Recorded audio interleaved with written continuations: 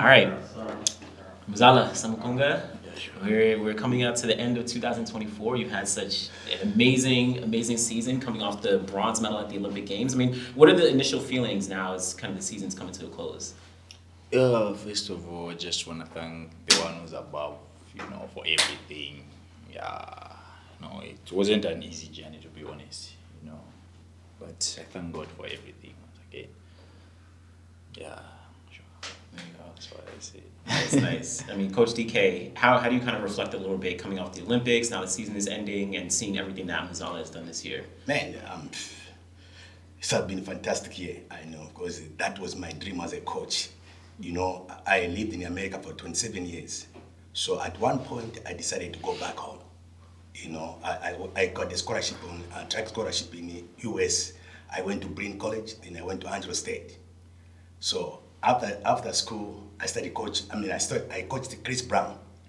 We won a medal with Chris Brown in indoor 400 meters. Yeah, from Bahamas. Yes. Mm-hmm. So from there, I decided to go back home. And for me to see this achievement in my own country, it's a big thing for me. So I'm so proud of myself first.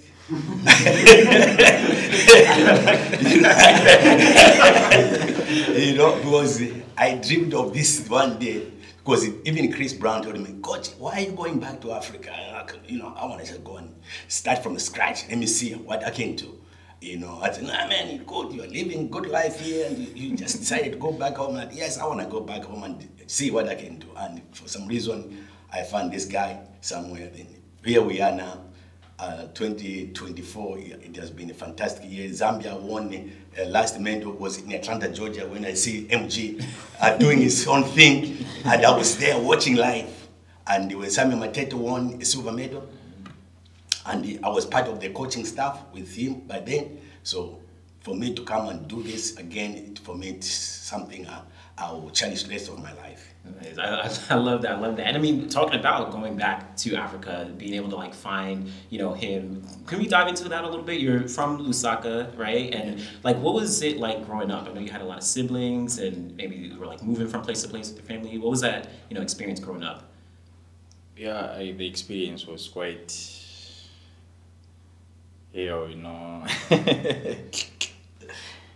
Ish.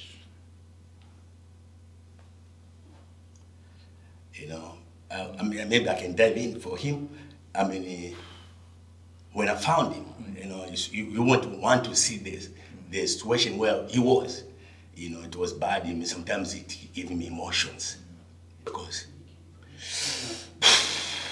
it was bad. But his determination of him, where he lived, and he said, Coach, if you do anything for me, I'll be able to do something for you. So, I had to take over as a parent, as a brother, everybody. I was just everything to him. I had to buy everything for him to make sure that he can survive. So I said, I'll do everything for you. I'll spend anything you want, just let me know. I'll do it. If your parents need anything, I'll be there for you. So let's do this and make sure let's fight it so that we can be able to change everything. I want to change it, your mother's life, your father's life, all your siblings' lives. I want to do that, and that is my goal for you to do. So, and that's how we met, and we started working. He was just a young kid, I started just bringing him up and telling about MJ, watching him. So I know it was just somebody who has inspired me, and I took that from him and brought it to him to see, look, you can do it, you can change things, and he was able to do it. It was a bad situation, but we made it very excited. Everyone now in Zambia, they look up to him, and you can be way down there, but if you are determined, you can be able to do it, and that's how this guy came up. So we worked tirelessly. This is the guy. I go to where he lives. I pick him up in the morning, we go to the track, we train, okay, now let's go to eat. I make sure he eats lunch, make sure, okay, even grab some of the lunch which he left, you can eat at the supper. So he got that, I dropped him home. Again, we did that throughout the year, and here's the results.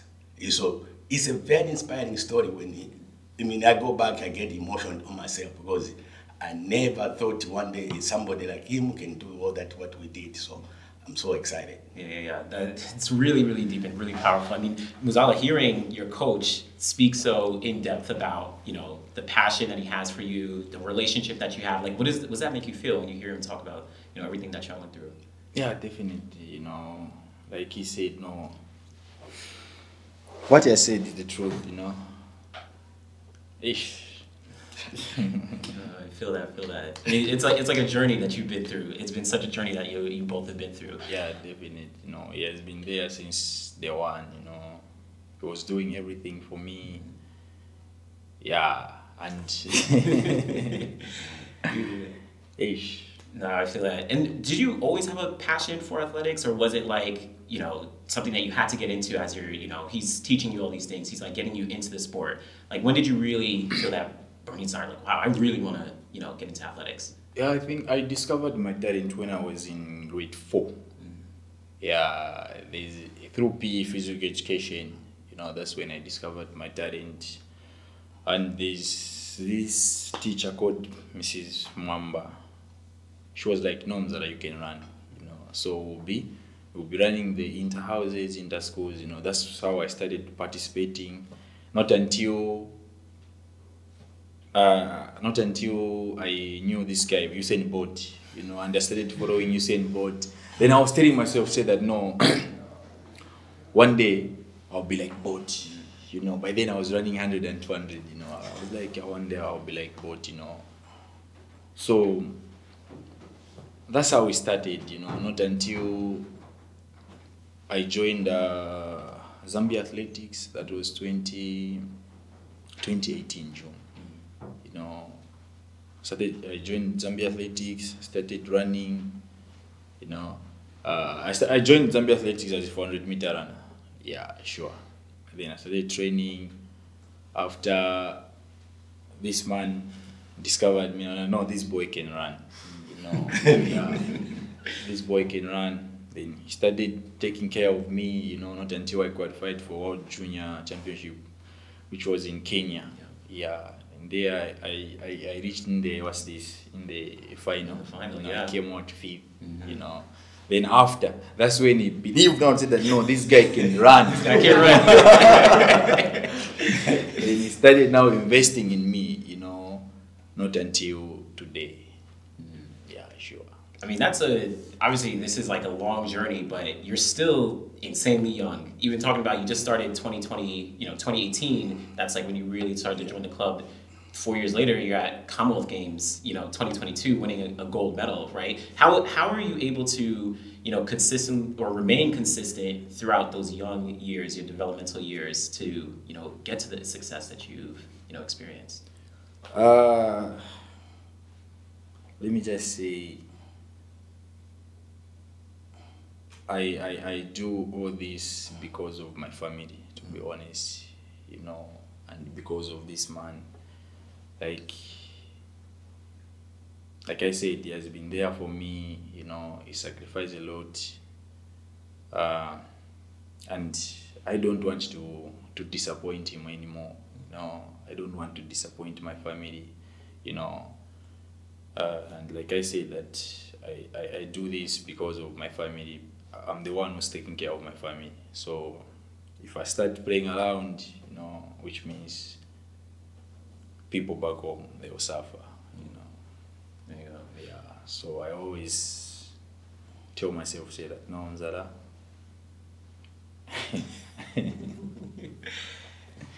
just have to be strong, you know. If anything, a lot of people suffer. Yeah, sure. And Coach, so during those kind of formative years, right, let's say 2018 up to where we're at now, again, he's still extremely young. How have you been able to help him remain grounded, to still, you know, have this development, have this success that we've seen, you know, on the outside? Yeah, my thing is that, because I told him, it takes 10 years to develop somebody to be at the world-class level. That's what I told him. That's number one. Scientifically, you have to do 10 years in order for you to become MJ.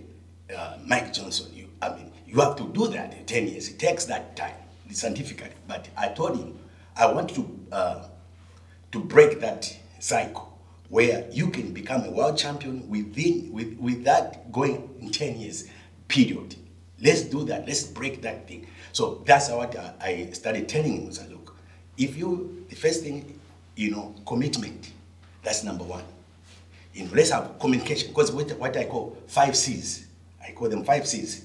Like his coach was saying, 4 P's. I got the 4 P's, what his coach says. I took that 4 P's to go, and then I developed my own 5 C's. Is your commitment, your concentration, communication, and concentration. All those 5 C's, I thought this is what can make you become world champion or Olympic champions. You are still young, so even for me, it's a surprise that we are able to even get a gold medal. A bronze medal at this stage, because I knew our first thing is to get in the finals. Then next Olympics, you get a medal. Then you get a bronze. So we define science. We have defined science. That was my goal. So I tell them all these things like, look, you get number one, discipline. Nothing else can do. You commitment in training, and listen, trust the process. And that's it. And he follows those things. And it has made my job easier, because I don't have to tell him a lot of things. He always come back to me, okay, this and this. So our communication is so good that we communicate at every angle, and we're able to come up with the magic. There you go. The magic is clearly happening, clearly working. Yeah. And so, Commonwealth 2022, that was like kind of a breakout in a sense, where on the biggest stage, he crossed the line, celebrating like crazy. That was a big thing. But then even fast forwarding, I think in 2023, I think it was in Botswana, that was the first time you ran 43 seconds. Yeah. Then you beat out Karani James in that race, right? Yes. So Muzala, for you, did that race mean anything to you? Breaking the 44-second barrier, running 43 seconds for the first time? Yeah, definitely. Because I wasn't in the picture of running 43 anytime soon, because running 43 is something else. You didn't think you were going to? Yeah, sure. So, yeah, it was crazy, I didn't believe it, and by then I had hamstring, Yeah. So I just told myself that, no, let me just go and run. Then coach, he said that, no, go and run, whatever happens, happens. We can't withdraw, we are already, let's go try our luck, Then boom, 43. That's nice. So it really means a lot to me, There you go. Sure. And then, Coach, when you saw that on the clock, 43 seconds in Botswana, what went through your mind? Because you see, for me, it wasn't a big surprise to me, because I knew he is capable, and if it's anybody who can attempt the world record, I believe he's the guy who's going to do that. Because, I'm looking at the age where Vanike did it. He was 25 years old, but he's to 21 years. So I'm looking for the person who's going to do that is him, because he has got that time frame he can able to do. So for me, when he did that, and because he didn't believe, and this year he was asking me, Coach, are you sure you can make me run for 43? I said, that's nothing for you. You haven't reached your peak. That's what I told you. You haven't reached your peak. No, Coach, there's no way I can run 43. I think that was just a lack of that. No, you haven't reached your peak. Because if you keep on breaking your own time, every minute you break it, that means it's not your peak yet. So your personal best is not easy to break it. So this is not your personal best. So I knew how this guy is going to be. And I knew from there. You knew it. Yes. Knew it. And now at this point, broken 43, he's run 43 seconds of obviously Olympics just a couple, weeks ago in Rome. So you've clearly been working it out. So looking at the Olympics in Paris, right? That was a massive moment. That was the first time since 1996 that a Zambian athlete had won a medal in any event. I think only the third one for Zambia in history.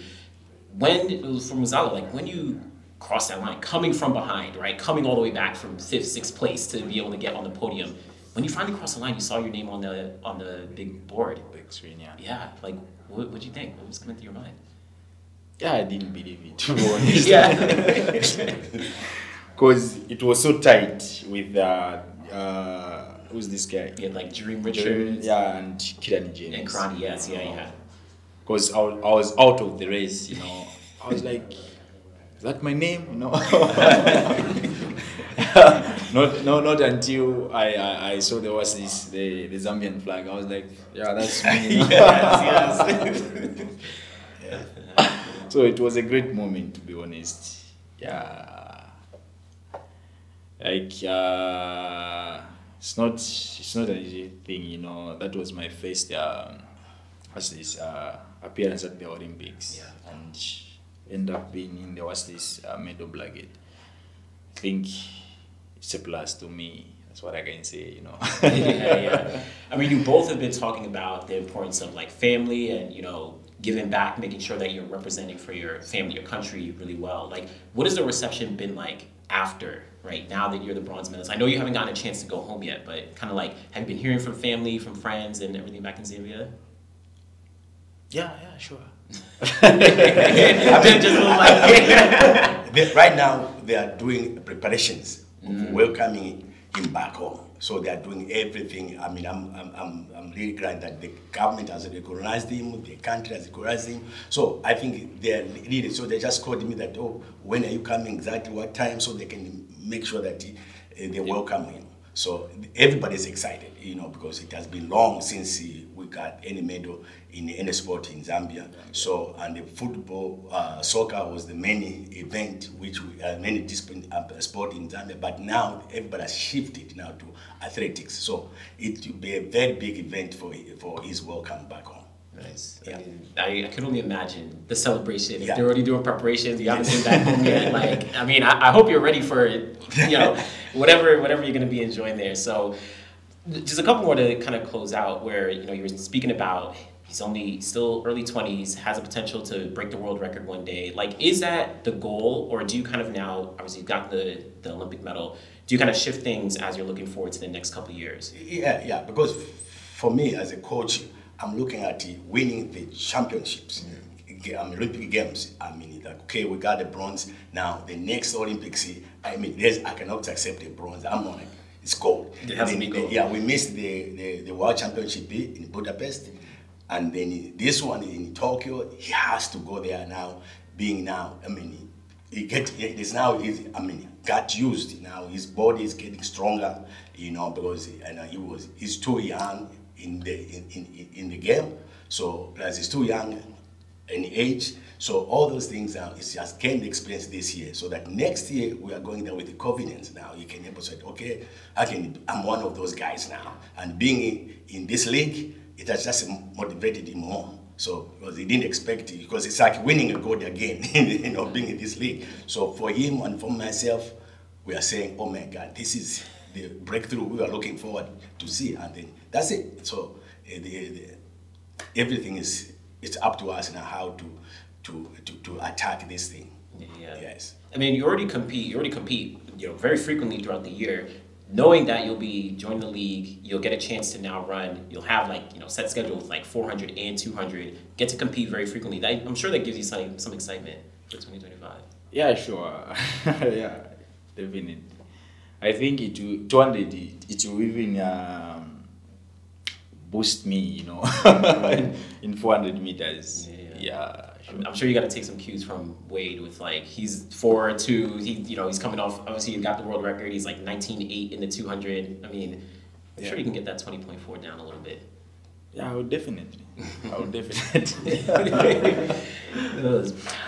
So now, looking forward overall, just like coming off again this bronze medal, you got world championships coming up. You're only early 20s. Like, what in the sport excites you the most as you look forward, you know, long term in your career? One more time. So what gets you the most excited as you look forward, you know, in the years to come in your career?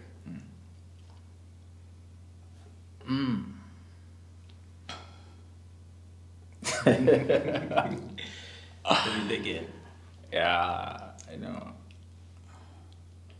I don't know what I can say. You're still learning. There's so much to look forward to. So yeah.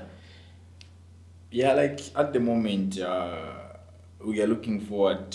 Let me just say to be consistent. Yeah, that's the main thing, to be consistent. Yeah, we are not rushing to attempt the world record, or like coach said that no, we still have a long way to go. So we just have to take it easy. Yeah. You know, if it's time to break the world record, we can attempt it. Yeah, But there you go, there you we just go. have to take it easy, you know. It will come on its time. On its own time. Yeah, sure. There you go. Well, the consistency is clearly working. You've been showing up and showing out. So, yeah. Yeah. Muzala, thanks so much, Coach DK. Really Yes. appreciate you. Yeah. Get Thank some. you. Just one more time. Oh, yes, good. Yes, I mean, the other thing we want to appreciate is our manager, Kuba. You know, this is the guy who plans all our schedule. We sit down and plan and make sure that we don't ban him in a year. We look, so he's the guy behind all what we do, and he knows his craft. So we just want to appreciate him that we are for working with us, and he's from the States. Where Africa, we got together. So it is just something we want to appreciate him for his work he does behind the scene. There you go. Yeah. Make sure you don't include that in the final. I appreciate the appreciation, right, for everyone, even going back to family, going back to country, right, everything. It's like, it really shows, right? It really shows, and you can really hear it. So you're making Zambia proud. You're making the entire continent of Africa proud. So good job out there. Yeah, we'll be seeing a lot more from you. Get some well-deserved rest. Thank you so much. Thank you. Thank you. All right, man. All right, thank you. That was awesome.